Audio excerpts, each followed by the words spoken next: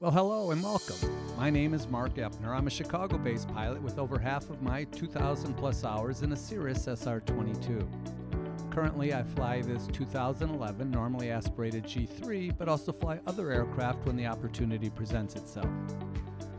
I love flying every bit as much as you do and look for ways to share that common bond through multiple paths, including this channel, as well as Simple Flight Radio, which you can find at simpleflight.net. My goal for the channel is to share my passion for aviation with others that share that same sentiment and do so with an eye towards proficiency, safety, and fun.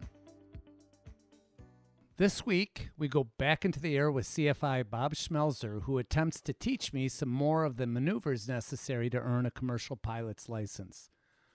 While a commercial license is one of the necessary items to be able to get paid for flying, many pilots earn their license for a very different reason.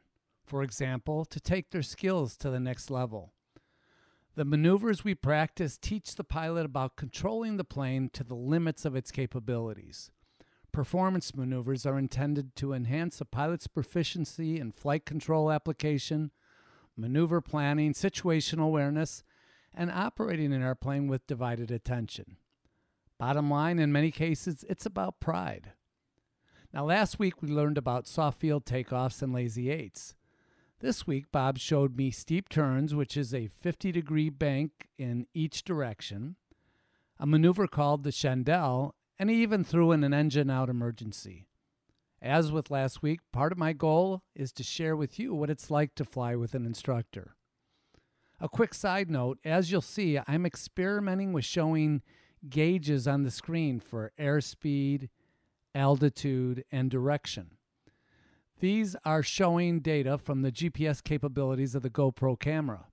So it also means that because the GPS signal can differ based on barometric pressure and wind, the speed and altitude may vary slightly from the instrumentation in the cockpit. Let me know if you think this is a good representation or if it's more of a distraction.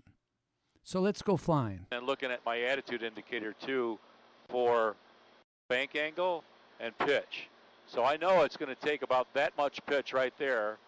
Then I'm looking outside and I'm rapidly scanning the altimeter. And because if it's not where I want it, I need to make a change. Right. But if I'm not looking at the altimeter, I won't know that I need to make a change. See? Got it. So that's, you got to be, as much as we want this to be an outside visual reference maneuver, you got to use, this is your grade book. I mean, this is The report card. yeah, that's the report card right there. I mean, you might think you have the nose at the right attitude, but the only way to confirm that is to rapidly scan the altimeter. Okay? Yep. And then I brought the power back again when I leveled out. I did not trim during the steep turn. Some people do, usually can't do it very well, so especially in the Cirrus. Right. All right, so here, your airplane. My airplane.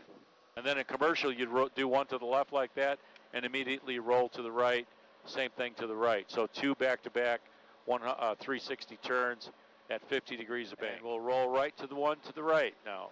Look to the right, roll to the right.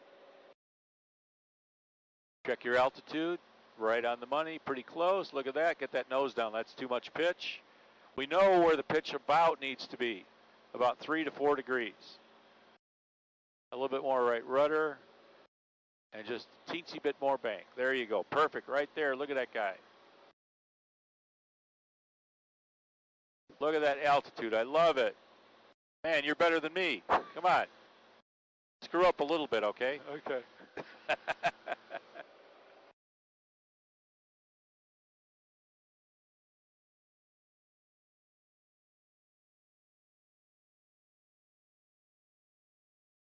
There you go. Roll out, looking outside, right on the section line, nose on the horizon, and then power back so you don't get fast.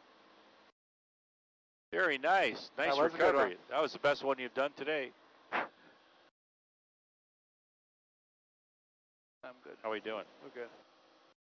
All right. Nice steep turns. You can see now you can practice slow flight, steep turns. We haven't done stalls, but we won't do that today anyway. Not that I don't want to, but we wanted to introduce some of those Chandelles and stuff. Right. So, all right. So we're cleared the class Bravo. Why don't we, let me demonstrate a chandelle to the left, airplane? okay? So we're gonna clear the area, look to the left, bank left, look below the wing, and where we see there's nobody around us on the traffic display. Same thing here. Here we're gonna look to the right, bank to the right, nobody around us. All right, we're gonna start this maneuver at 130 knots, in spite of the Cirrus FOM. See, I don't have a Cirrus type rating, so I don't know all that stuff. Okay. I usually zoom in a little more than that because all this stuff that's way out there is totally irrelevant to me. So there's my 130 knots, even if I had to descend a little bit to get it, because I'm not trying to maintain altitude here. I'm just trying to hold that speed. So I'm pitching for speed here. I got my power up. All right, we're gonna go left on this. So they got the airplane pretty well trimmed for this. I look left, smartly roll into a 30-degree bank. Once I get my 30-degree bank established, I begin to slowly advance power as I raise the nose. And I want to get the nose to 20 degrees nose up when I hit the east heading. So it's about raising the nose at the proper rate, maybe 18 degrees. Right here, I'm adding right rudder. That starts the bank coming out. As the bank comes out, notice the bank is continuously decreasing. I'm keeping that pitch right there at 18 degrees nose up. And look at how the bank is gradually, continuously decreasing. 30-degree heading, my bank is at 10. But I'm looking at the big picture. I'm not even looking at that. I'm just, now keep that pitch there at 18 degrees. Here comes my north heading. Airspeed is just above a stall. Wings just reaching zero. Maneuver complete. Then I lower the nose. Airplane's coordinated. I'm using a lot of right rudder. I'm having to push a lot of right rudder there. So then that's it. That's a chandelle. That would have passed any check right. Will you come with me on my? I won't need to, because by the time you take it, that's how you'll be flying. Look for traffic before you turn. That's good. Clear on the right, and your traffic display is good. We'll roll into a 30-degree bank. Once you've got that bank locked in, begin to gradually increase your pitch at a rate that allows you to just be reaching 18 degrees at the 90-degree point. And adding power too. Yep, and bring the nose up. We want to just be reaching 18 degrees right now on the west heading. So a little bit slow on the pitch up. So hold that 18 degrees. That's not 18. Here's 18 up here. But see, look at the bank didn't start coming out. We're almost at 180, and the bank is still almost at 30. Yeah. Oh, that's it. Yeah. Got it. Okay. See, so part of the reason, let me take the airplane for a second. Part of the reason that's kind of difficult is that torque and the P factor are pulling you to the left. So it's kind of trying to maintain that 30 degrees of bank for you. So unless you, that's why at the 90, I'm going to bank 30 degrees, look for traffic. We're going to bank 30 degrees. We're not going to do the pitch element. We're just doing the bank. So the first 90 degrees of a chandelle, you're holding and maintaining 30 degrees of bank. Right. Then when you get to the 90-degree point, this is where we would just be reaching maximum pitch. Now, at this point, a little bit of right rudder. Well, I'm not adding right rudder now, but this is where the bank starts decreasing. But by looking at the big picture, see, I'm looking at my end target. I want that bank to just be reaching zero as I approach that north heading. You see how the bank is? Yeah. Here you go. Yeah, you make a 30-degree bank to the left. We'll hold that for the first 90 degrees, and then we'll gradually roll that 30 degrees of bank. We're just concentrating on the bank element here, simulating the bank element for chandelles. So for that first 9, this is where the pitch would be going up, but we're not going to do that now. Yeah. So there we are. We're reaching the 90-degree point. Here's where the bank needs to just gradually start coming out, but it helps for me to see that big picture. I'm looking at the whole horizon. Yeah, you're doing good here. So without even looking at this, you want to just be reaching zero bank Look at that. Look at that. See, you're a natural. That's what I'm talking about. Come on, keep it coming. Yeah, don't roll into more bank. Just make sure you don't take too much out too soon. Save a little bit to the very end. Now, very good. That was excellent. Now you see how long that took to do that last 90 degrees? If you do it right, yeah, if you do that just right, it takes quite a while to make that last 90 degrees turn. Yeah, it's really slowed. Where's this guy? Way, yeah. He should be like, uh-oh, the engine just quit. Okay. The engine just quit, Mark. What are we going to do? And the chute is not available. Well, I'm going to pitch for 87, so right below my left wing. All right. My plant. Let me see your. Where are you going? Down to that one, that brown one. Yeah. Just to the west of that row of trees. Yeah. Got it. I like it. You're on a high downwind. So from here, you got to make circles over your field, right? So as you're gliding down. Yeah. So now that you're right over your field, what do we do next? The engine. Can we restart the engine? So I remember it. 3, 2, 1 check. 3 things have to do with fuel.